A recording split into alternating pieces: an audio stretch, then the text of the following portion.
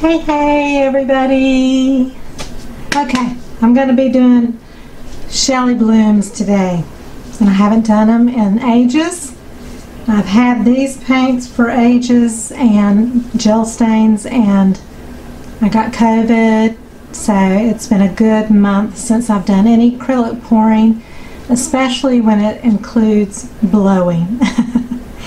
So, I have had these for quite a while, and this is going to be a video on using Boom Gel.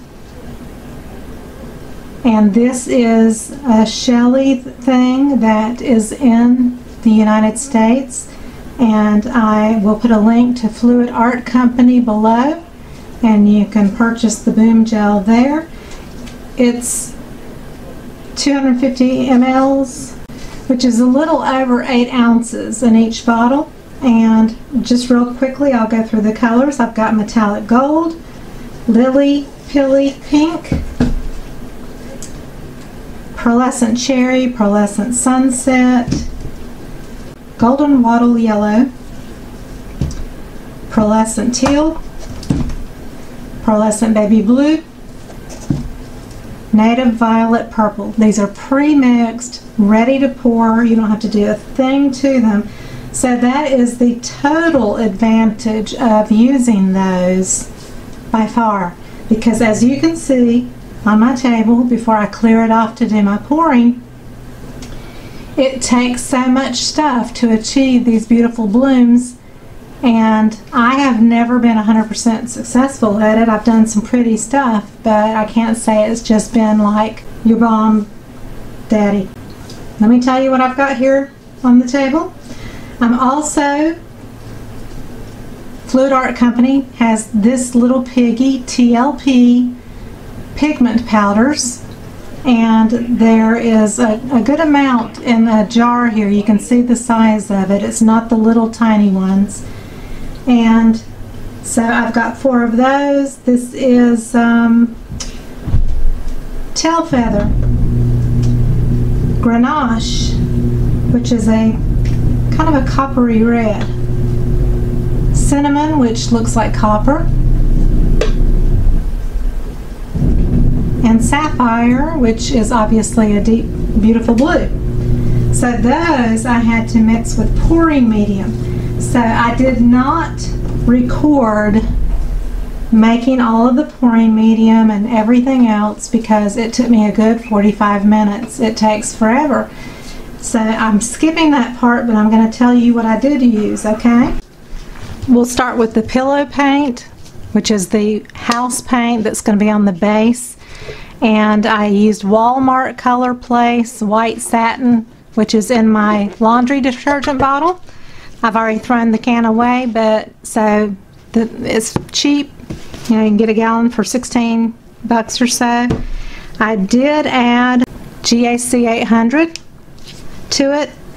Even if it's just a little bit, I'm trying to prevent cracking, because in my studio, if I don't cover things, I have, you know, a ceiling fan that's on low. I've got a couple of air conditioning vents. I can't close them, or it would be an oven, or it would be a freezer. So I have to let the airflow keep going. So I put GAC 800 into my pillow paint to help try to prevent cracking, okay? Here's my turntable, which is a fabulous stainless steel turntable. I put a plastic bag and taped it so it doesn't get any paint on it. I taped a paint stick underneath to give myself a little handle to turn it. And then I have a shower cap kind of thing.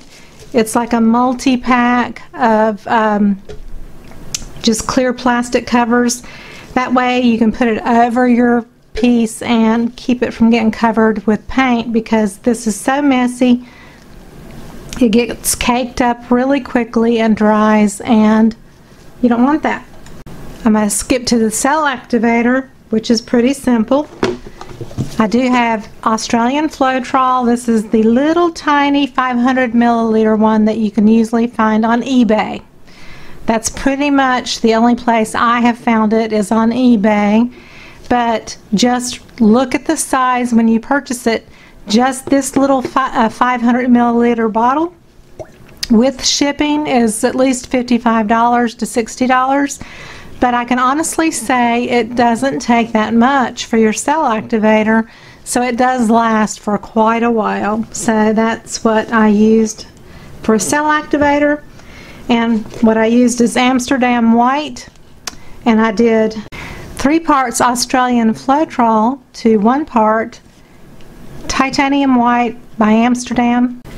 For the black, 3 parts Australian Floetrol to 1 part golden carbon black, and this is just in a container.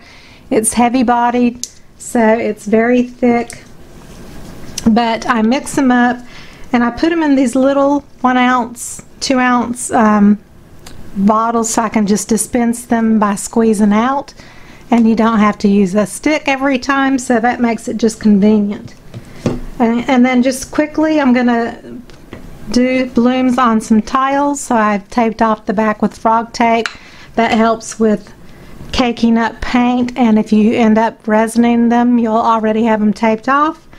I have these little tiny birch circles I've taped off on the back just to kind of start out for really small samples. And then I've got a few canvases if I have time to, you know, do some more. It's pouring medium. Pouring medium, I did 1 part deep base paint. I just happen to have semi-gloss PPG ultra deep base 3. 1 part that to 1 part varnish, and my varnish was half and half Jo Sonja Gloss Varnish and Polycrylic. So what I did was I did 2 ounces of this and 2 ounces of that. That makes 4 ounces. So I put 4 ounces in a container in here, and then I did 4 ounces of the house paint. So that, I'll put everything below the video so you'll know exactly what I used. Colors are already pre-mixed, so I put the pouring medium in with the, what you do is you put a little bit of Jo Sonja Gloss Varnish on the bottom of your cup, just enough to like cover the little bottom part, and then you put about, I would say, half a teaspoon or more of the pigment, and you mix in the pigment powder into the gloss varnish. That disperses it evenly, and then you can put in your pouring medium. And I've got these little 1 ounce shot glasses. They're probably about a ½ ounce or so. So that's what is in my little containers here. It's the little Piggy. I might have said Miss Piggy a little bit ago. I'm just thinking, kind of hindsight. I might have said Miss Piggy. So that's what I've mixed, is the pigment into about a ½ ounce or so of pouring medium. But you disperse it into the varnish, just a little squirt of varnish first. That way you don't have any clumps later on. So here is my copper color, which was called cinnamon. Alright. This was the sapphire here. And these did lighten up a little bit once I put the house paint mixture with the varnish into it. It did lighten my colors. So I'm on the fence a little bit whether that was supposed to happen or not. I don't know. And then I have 1 tube paint that I mixed up, because all of these are pigments really, and they're probably all pretty transparent. And I thought you need 1 opaque paint at least, and I thought, well, I don't have any green, so I mixed myself some green. I used Artist Loft light green, because it was one of the few greens that I had that was opaque, which means the little square on your tube is filled in. That means it's opaque and not transparent. I put a big squirt into my pouring medium, and then I wanted a little bit warmer, because that was kind of like, it's, you know, light green, it's kind of a light emerald green, and I wanted it to be a little punchier, so I added a little bit of golden green gold fluid acrylic to it to brighten it up and make it more lime color. And then I took Funshine Color Shop, which is an Etsy store that I have under all my videos. They're sparkle white, which does not change the color of your paint, but it will add sparkle, and I use this with my resin all the time and I love it. You can add it to anything, so I added it into here to give the green some sparkle. So that just gave my green a little bit of shimmer, because pretty much all the other colors have some shimmer and I love shimmer. So I'm gonna change this up, put my box here to spin on, and I'll be right back. Okay, I'm back. I got my box to keep the splatters from hitting me and everything else on my table. I've got my cake turner with the plastic cover. I have a piece of tape underneath to kind of hold things just gently. I had to cut my paint stick down a little bit because it hits the edge of the box because of the way I taped it, so I had to break it off a little shorter. Oh, and the other thing is, to all the pigments, I saw Shelee do this in this little Piggy video. She said if you wanted to, it would sometimes help with the binding. She put some Liquitex Gloss Medium in. Well, my Liquitex Gloss Medium was kind of almost dried up. I happen to have DecoArt Heavy Gel Medium Gloss. I put a little squirt of that into all of my mixed up little cups of pigment to give it just a little bit more body, and she said that that usually helps with it binding, and so I thought, well, I'll give it a try. And I hate to make long videos like this, but it's almost unavoidable when you're trying a bloom thing, right? So let's go ahead and get busy.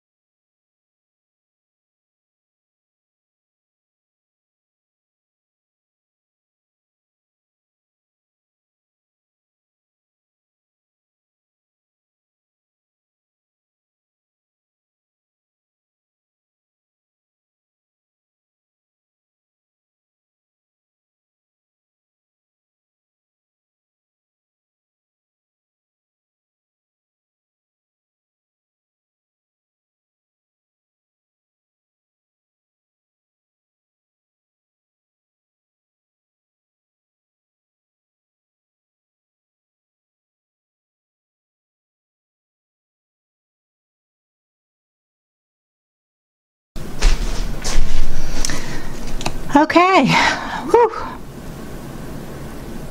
That took an hour and a half just to do about 6 4-inch tiles, about 5 or 6 of those little round things, 2 of the bigger round wooden things, 2 6-inch canvases, and an oval canvas. That took an hour and a half. And then, you know, the before time was 45 minutes to an hour mixing all the stuff up. So when you attempt a Shelee bloom, you can plan on being in your studio for half the day. And then you got this big old mess, which is in a box, and I can let it dry. I might even get some good skins right here. And it'll take days for it to dry. Let me just put it that way. But it is a big mess. I had fun. I'm a mess. I've got paint all over the front of my shirt from leaning in to blow. Don't ask me how I did that, but I did. So I enjoyed it. I got some great blooms. The Boom Gel is great because it's just ready to go. And then this little Piggy pigments were nice too. It's just some of the colors that were brighter were in the gel, so I kind of went reference to them quite often. But they're all beautiful paints. They all did great. I will post, like I said, all the links below the video where you can find all the products. And if you're not a subscriber already, please subscribe. Share with your friends and ask them to subscribe. That always helps. And I've bounced back from COVID. I'm doing great.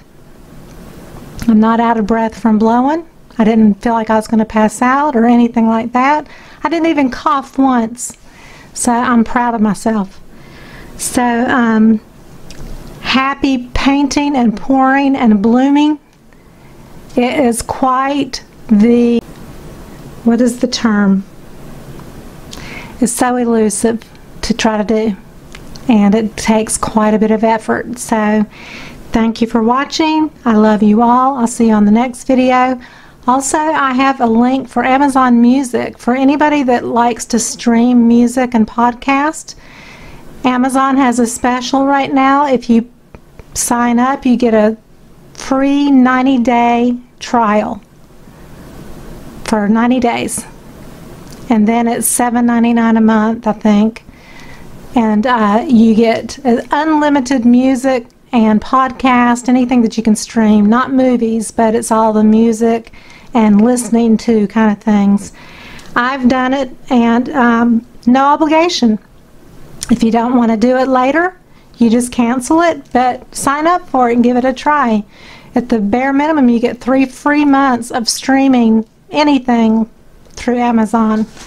So I will check you out on the next video. I'll try to bring you something inspirational, and I'll see you next time. Love you all. Bye-bye.